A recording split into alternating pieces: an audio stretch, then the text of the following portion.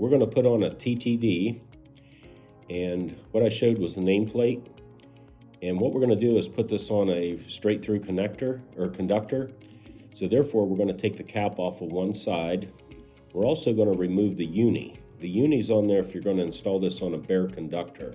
But since we're installing it on a covered conductor, we remove that. We'll hand tighten the TTD on the mainline conductor.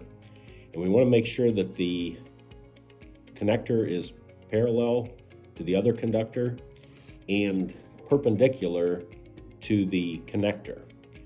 So we got it hand tightened. Now we're just going to take a 1/2 inch 6-point socket and shear off the bolt.